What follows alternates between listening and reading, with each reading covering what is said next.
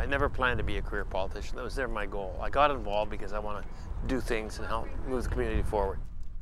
A leisurely stroll through the park, taking time to enjoy the scenery, get some fresh air, and a little exercise isn't always a possibility when you dedicate your life to serving the greater needs of the public as a provincial politician.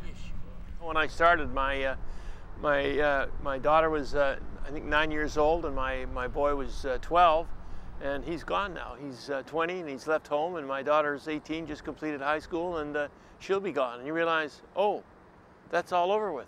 And where was I? Well, for a good deal of the time, I was in Victoria, or on one of the various tours, on the agriculture tour, on the forestry tour. Ron Cantelon has served as Parksville-Qualicum Liberal MLA for the last 8 years.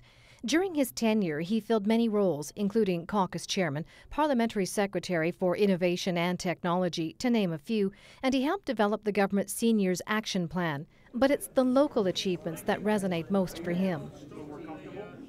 So often people just think, well, your job is in Victoria. Well, it's not in Victoria.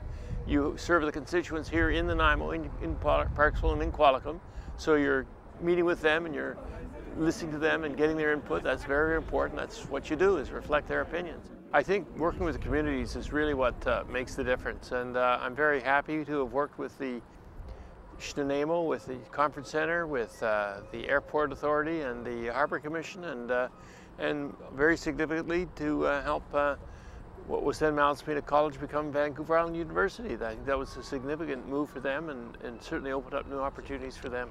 The father of 5 and now grandfather to 2 suffered a heart attack in October 2011.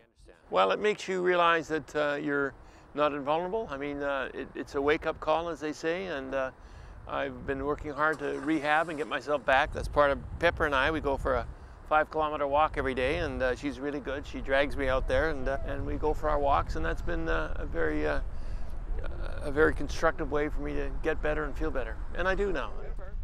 Cantelon has announced he won't be seeking re-election. I was determined to get ready to run, and I was ready to run, and I thought, Ron, you don't need to do this anymore. Other people can do it. And I just decided to step aside.